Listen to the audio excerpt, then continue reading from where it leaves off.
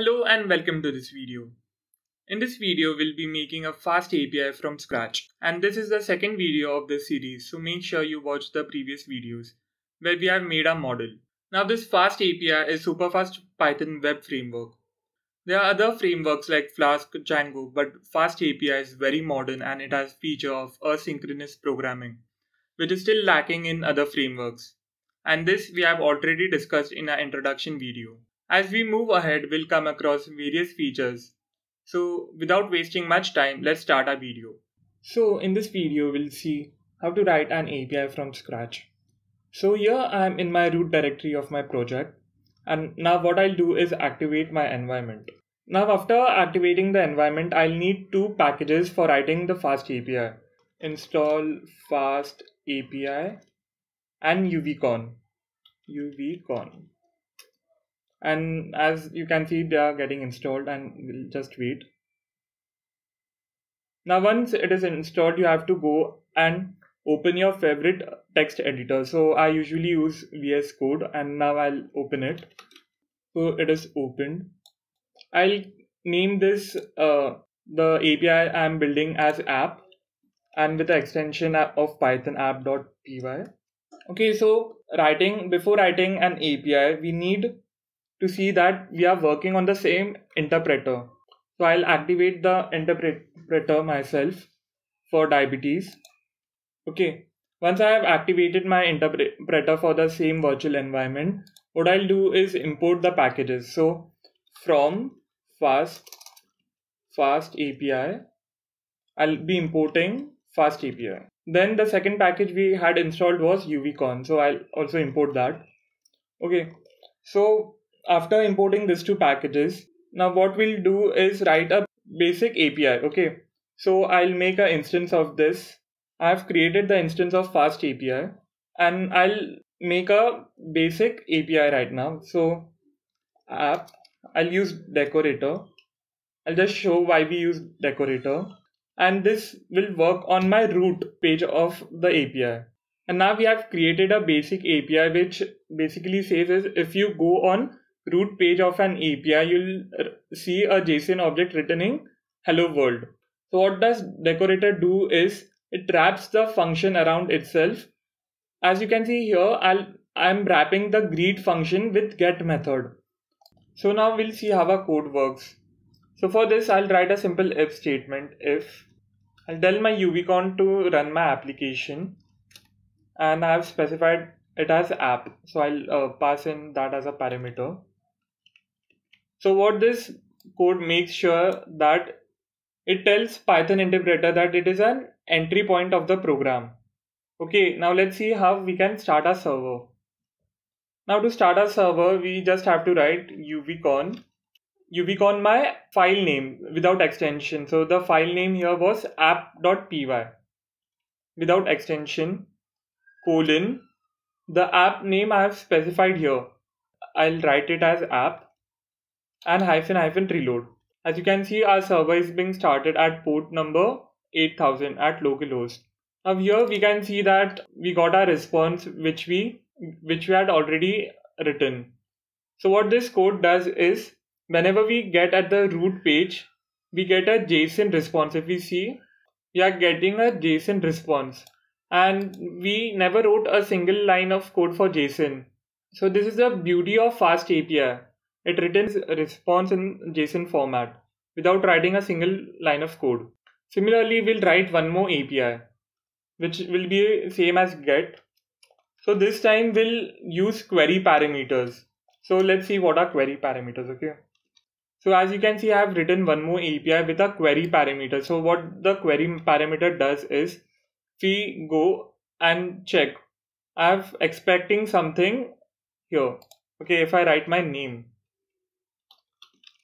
So you can see the response, hello Vibhav and welcome to this API. So what it does is if you have a query parameter, it triggers that endpoint which has a query in it. Whereas if there is no query, then it hits a different endpoint.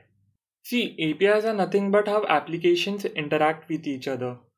So in the get method, what we try to do is get some response from a server. So we saw that whenever we went to our root page or landing page, we got our response as hello world. But whereas in post method, it is designed to send data to a server from a specified source. Now let's talk something about Swagger UI.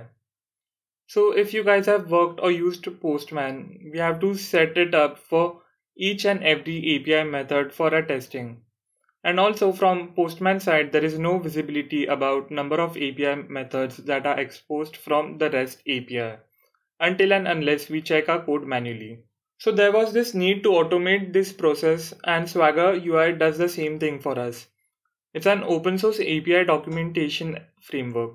Swagger UI offers HTML view of API with JSON support so that we can directly test our API. Now let's see how can we do in case of fast APIs. If we go and type in a URL docs, as you can see, we got a Swagger UI. This UI is nothing but a Swagger UI, and it is made completely of HTML. Now if we try to see our endpoints, okay, these are my endpoints. As you can see how I'm getting this response. And now we'll try this one more time. As you can see, the procedure is you have to click the tryout.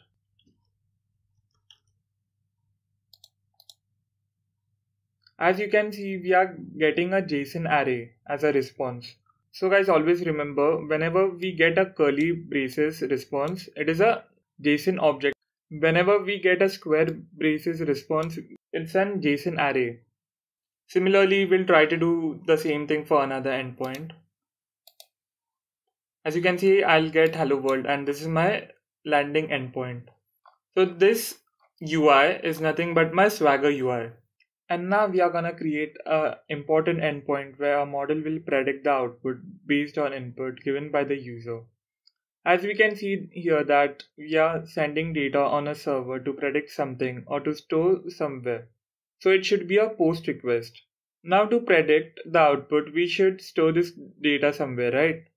And for this, we'll be using a Pydantic model. So Pydantic is a useful library for data parsing and not validation. In other words, Pydantic guarantees the output model, but not the input data. It provides useful friendly errors, allowing you to catch any invalid data. And guys, it is also well documented. If we get stuck, we can go and refer to it. Now let's create a model. Now for creating a model, I'll make a separate file known as models.py. And here I'll be importing Pydantic, but from Pydantic I'll be importing base model.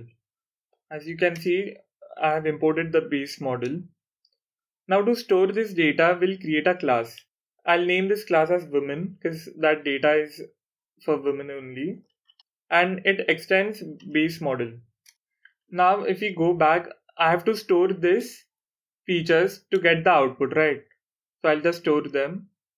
So the general way to store values in Pydantic model is to write the variable name, colon, and data type for that. It's that easy. Similarly, I'll do the same for the rest.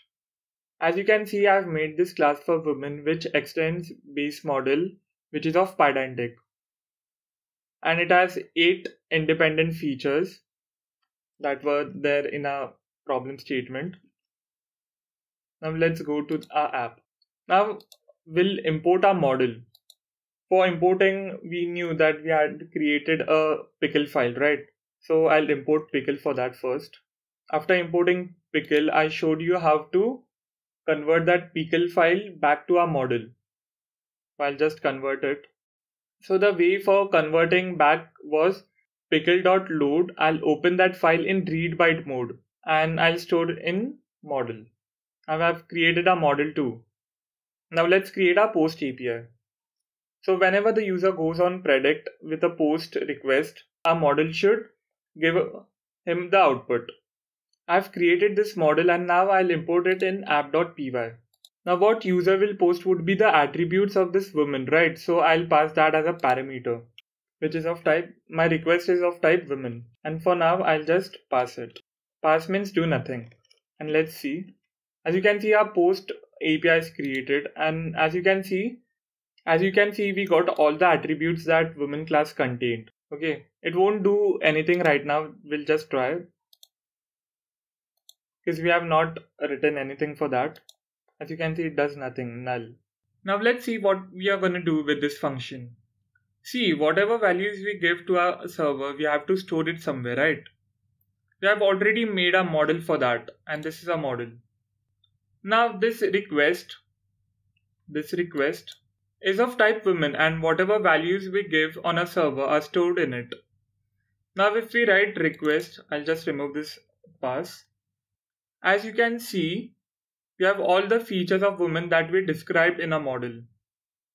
And now I'll store pregnancy from request and store it in one of the variable.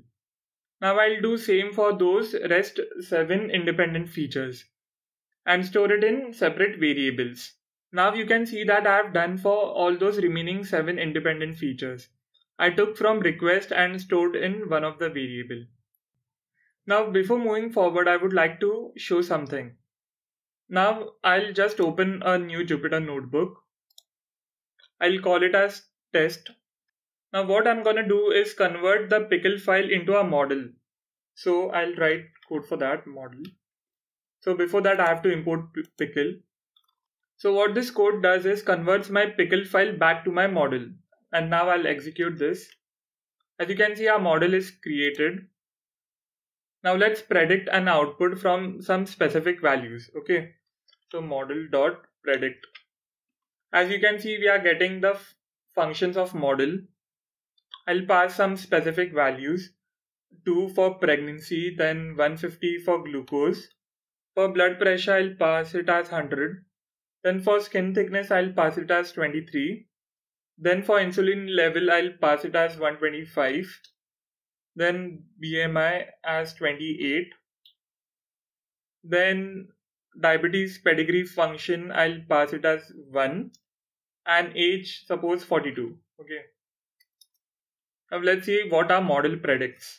As you can see, our model is predicting 1. That means a woman having these features respectively will have diabetes.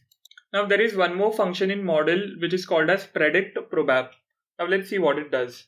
I'm gonna pass same values in predict probab function and execute it. Now you can see I'm getting a 2-dimensional array, and now I'll store it in one of our variable and see what is at 0th position. Now 0th position gives probability of class 0 and for class 1. Okay.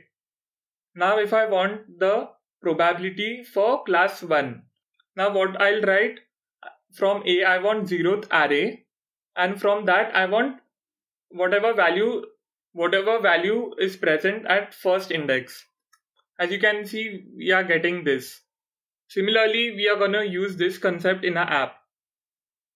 Now one thing you have noticed here, I am passing it as a form of list. I am passing all these values that I've got in a form of list. Similarly, what I'll do is convert all these values in a form of list. Now you can see I have converted all these values, all those independent features in the form of list and calling it as feature. Now I want to predict, okay.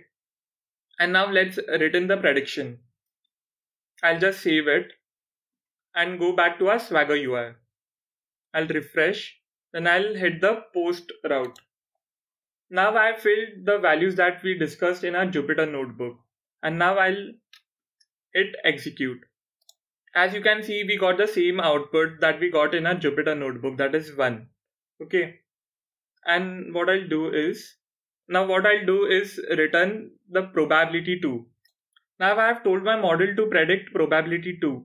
So see, as I discussed before, from probability we are getting the first array, and from there we are getting the first element, or the element that is there on the first index.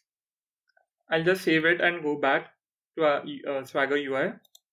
Now what I'll do is enter the same values that we entered in Jupyter notebook, and I'll hit execute.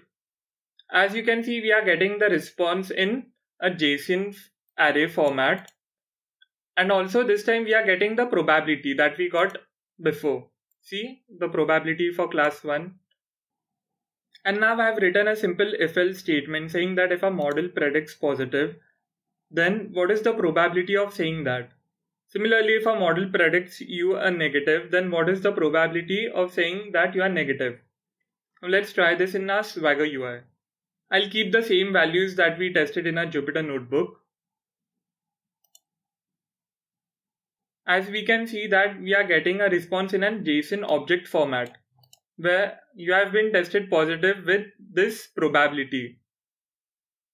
Okay, if we can turn my values. If I write 250, let's see what we get. You have been tested positive with 72. So as you can see, the chances of getting positive have increased. If I just decrease this, now I've changed my values. As you can see, now our model has predicted as negative with 0.52 as probability. So this was it for this video, guys. I hope you enjoyed watching this video. If you guys have any query, do let us know down below. Please make sure that you like this video and subscribe to this channel. I'll see you all in the next video. Till then, bye bye.